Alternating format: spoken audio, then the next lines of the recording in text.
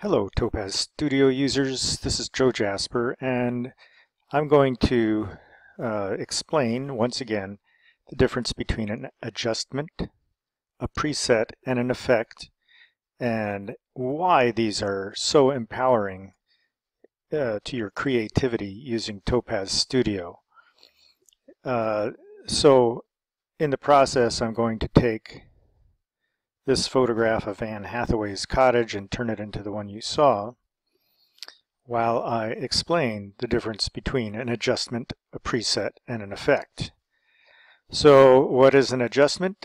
An adjustment is what appears on the right side here. It's a group of sliders that's not yet set. So if I reset everything over here and I go in, by clicking on the word adjustment here, I get the 10 or so free adjustments and any purchased adjustments that I have in Topaz Studio.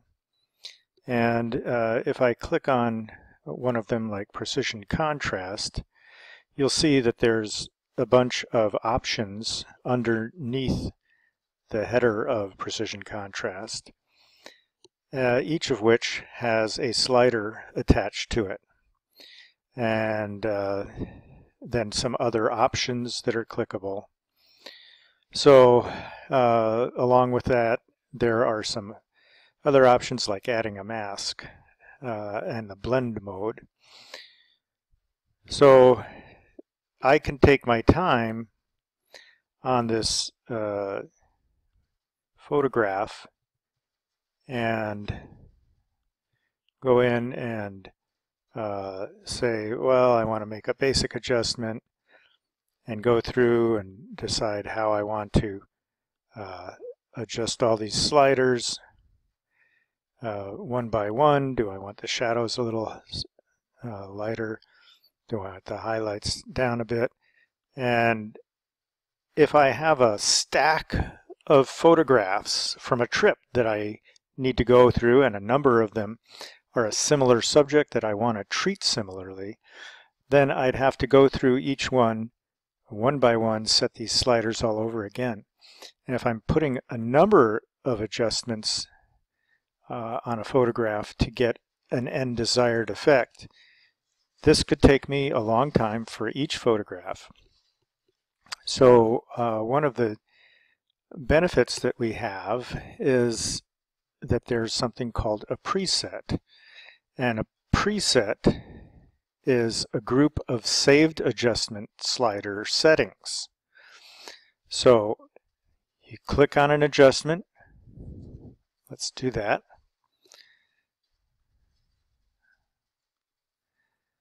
We'll take this one and we'll click on an adjustment like precision contrast. And instead of having to go through and individually set these, I go to this word preset, and there's a drop-down menu next to it where I can say I want to use the high dynamic range one, so that my other graphic treatments of this photograph will be better. Now what if after that I want to apply other adjustments? I can do the same thing. Click on the adjustment, click on a preset, or make other adjustments as I go along. Then I could end up with a stack of adjustments. So using the preset is a time saver. So again, I could come into precision contrast, go through one by one, setting these, adjusting them, trying to recreate what I did in my workflow just before. And if I didn't write it down, I'd be playing with these a lot. Or even if I did write it down, I'd have to adjust each one of these. Or I could simply come in and find the preset that I want. Now this is a stock preset that came with this adjustment in Topaz Studio. But there are others that I might want, and I can create my own. So I could brighten things, I could change the clarity setting, I could bring up the shadows, I could bring down the highlights, set my black level darker, set my white level higher, and then I could come to this little script marker here and save this as a preset. So by clicking on that little page-like list here, what I'm doing is saving all these sliders to create my own preset, and then I can name it here. And once I click on OK, that will then appear in this preset over here. So like here I have one that's called, well, it's supposed to say DaVinci basic contrast, but you get the idea. I saved a preset, and now all these sliders are set automatically for me each time. And I could, again, stack a number of adjustments together. So hopefully you now understand what an adjustment is and what a preset of an adjustment is. But what is an effect? An effect is a set of one or more presets that we have saved. So I could have 1, 2, 3, multiple adjustments in this right-hand panel. Save it as an effect, or use one of the thousands of effects that Topaz and the public forum of Topaz has supplied to create a rapid change to our image using multiple adjustments with their presets that somebody has saved. You can create your own as well. Now, one of the caveats is that if I have an image that I've gone through the work and made multiple adjustments on, I really don't want to lose my work. And if I come over and all of a sudden add some other workflow called an effect, it erased all that work that I've done and substituted some new adjustments over here. So let's undo that. Here's the little undo arrow. And I'm back to my workflow. What I can do is first apply, click apply, and that'll save a copy of that image, to which I can then apply any effect from the left-hand panel. So I wanted to create sort of a wood block effect using also a DaVinci sketchy look. Like this is my end result. And I used, again, this image. So the first time I went through, I kind of made notes of everything I did. I applied AI Clear, and I applied that. And then I went in and I made a basic adjustment to this, and I set all my settings how I wanted it, brought up my shadows, brought down highlights, brought down black level, brought up white level, maybe brought up the shadows a little bit more, and I applied some precision contrast to get a more graphic sort of look.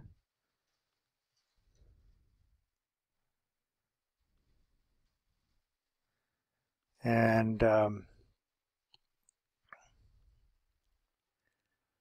applied that, and it took some experimenting to get there. But what I did along the way is I made some notes as to what I was doing. So at this point, again, I applied my settings because I wanted to go in and get a DaVinci effect, and that was from Impression, Ancient, and you go down and you find DaVinci Effect. I think I used something like this one, DaVinci 3. And even in there, I made some changes. So I increased my brush size to get a little different look to the detail. I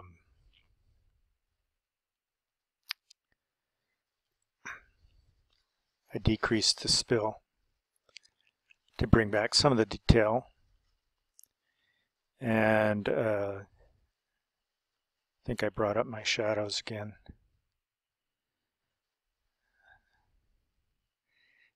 And I was able to then, I also went into the texture section. Made sure the texture strength was off here because I'm going to do something else later. And I put the original, let's see what we got. No, I didn't change the original.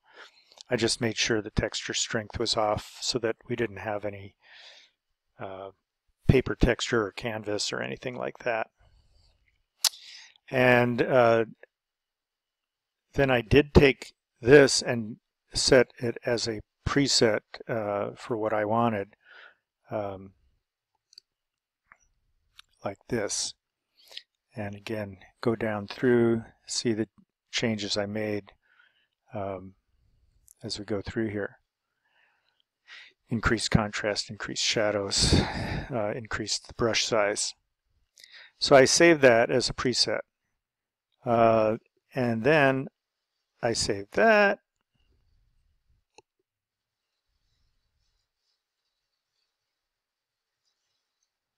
And I went to adjustments. I took my HSL, found the oranges, and said, you know what, I want it to be only kind of a sepia tone. And then I went back to precision contrast. And again, played with these settings to get a much rougher look to it. So I, again, with each of these adjustment steps, saved a preset of what I liked. So that's a lot of work. I sped through it quickly here. May not seem quick to you, but the first time or two I went through this image, it took over an hour to do. So once I did that, I figured, okay, you know, instead, why don't I bring DaVinci in first? In this case, maybe after AI Clear. And the reason to do that is if you're going to save an effect, remember anytime I click on this left panel to bring an effect into my stack of adjustments over here, that it will erase any work that I've already done on the right side. So again, if I go in here to Ancient and bring up the DaVinci 4 or 3 or whatever it is, and make my adjustments,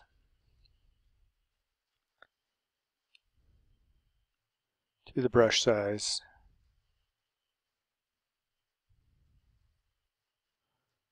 bring down the spill,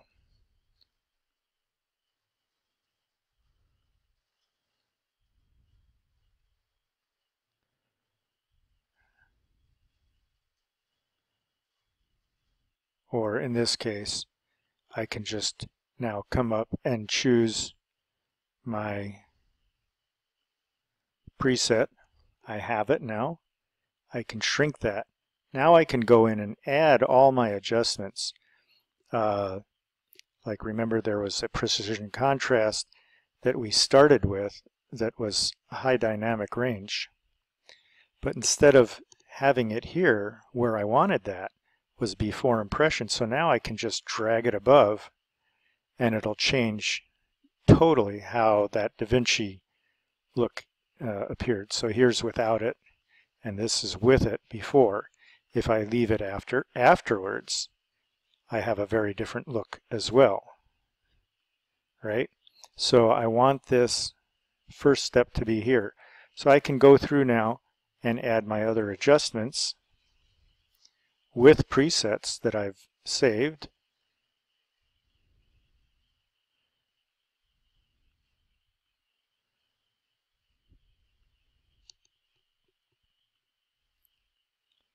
And this one may just be something like details. And then finally my HSL. Whoop. Sorry, clicked on the wrong one.